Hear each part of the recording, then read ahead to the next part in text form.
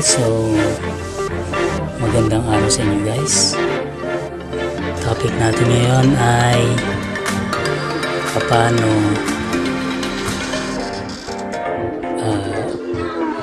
i-troubleshoot yung HDMI extender.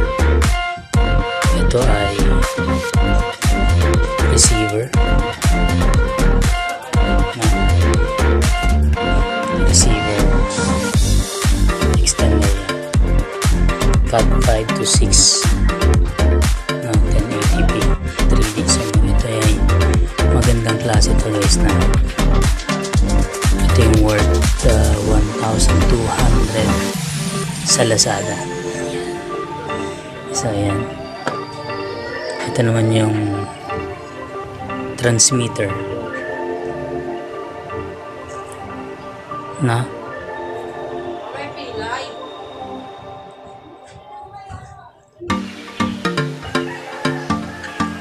so ito troubleshoot natin kasi hindi siya gumagana kapag ginagamitan na lang o ginagamit na. So yung kanyang power supply 5 volts 5 volts lang ito. Ayan, ganun din ito. So na-check natin.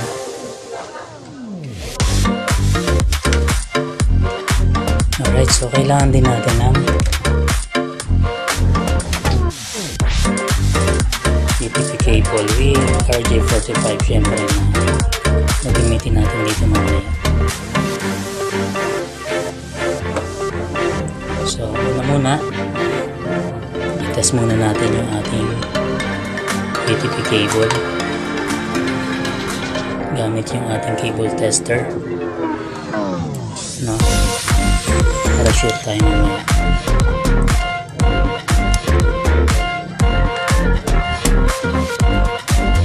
Cat5 or Cat6 yun yung ating pwedeng gamitin dito.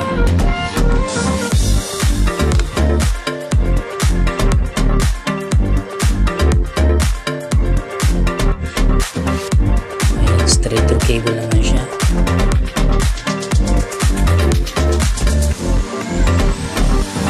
Ibig sabihin niya 1 to 8 straight. Ibig sabihin good, no? So good yung ating cable. Okay.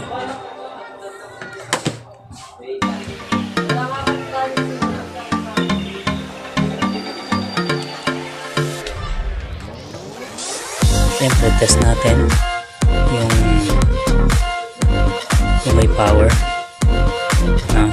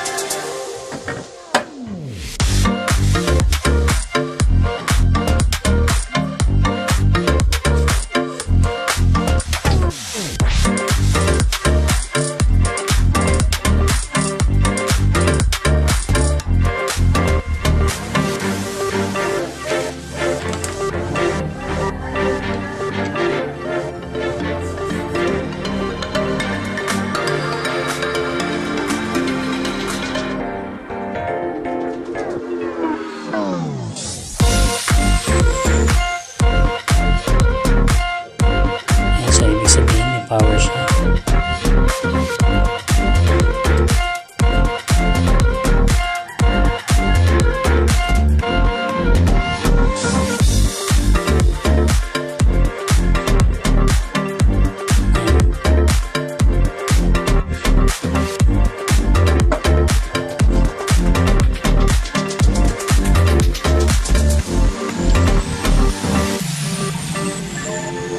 Okay, good.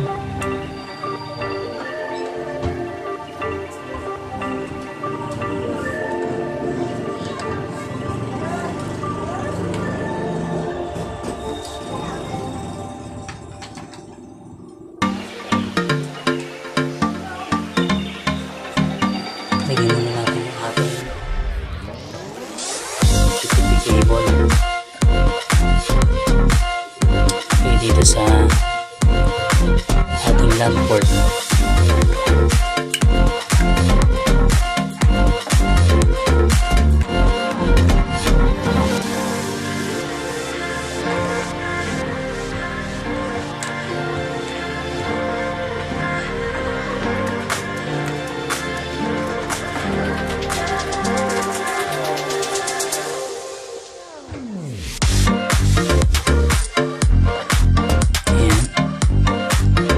Natin yung ating power supply.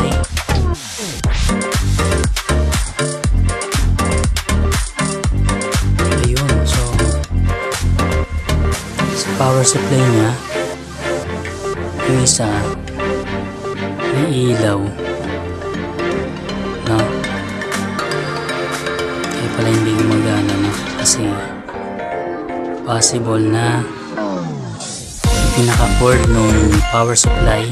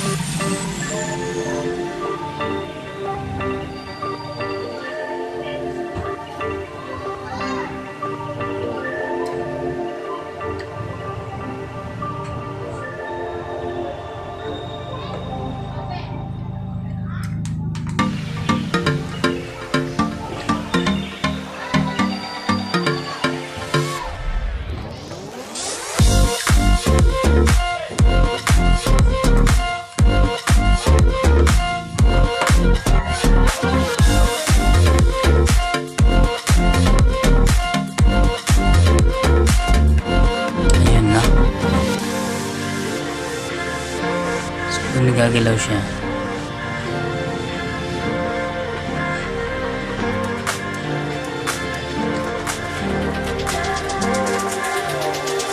Or pwede sa loob, no? So buksan natin ito, troubleshoot natin mamaya. Try natin itong kapatid.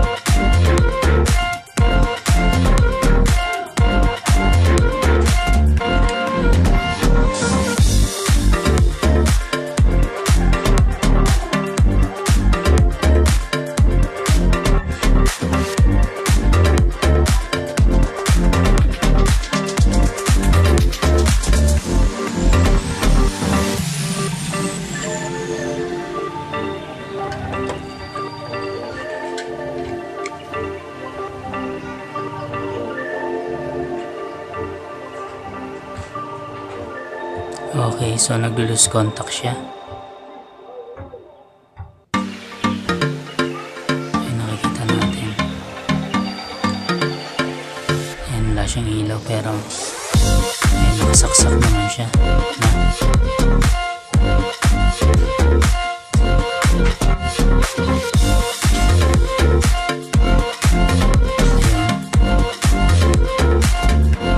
So pag nagagalaw siya dito, wala siyang ilaw. Nawawala. So ibig sabihin, ayun, na. So yan yung, ito yung possible yung cord yung ating problema rito. So try natin i-test.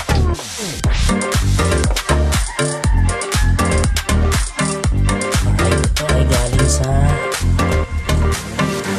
papunting laptop.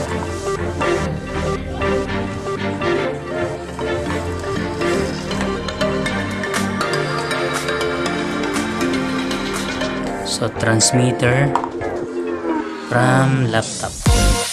So tingnan natin guys, hindi pwedeng magkabaliktad yan. So transmitter, papunta siyang laptop.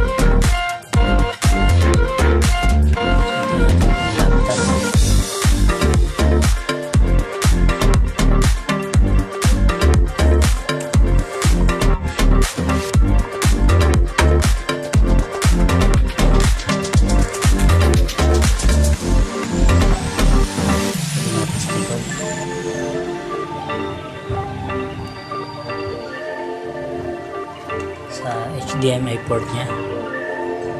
Ayan ano. So na-detect na siya. Ngayon naman yun sa TV.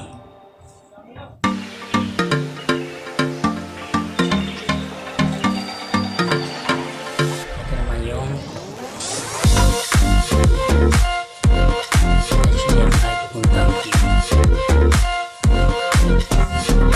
TV natin.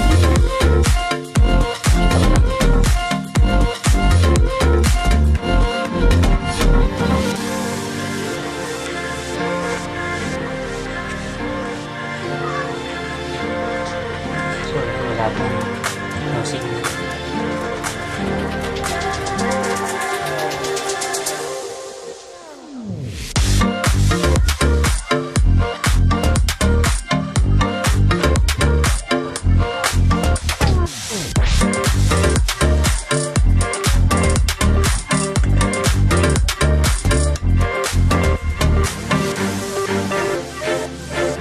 So ayan, naman.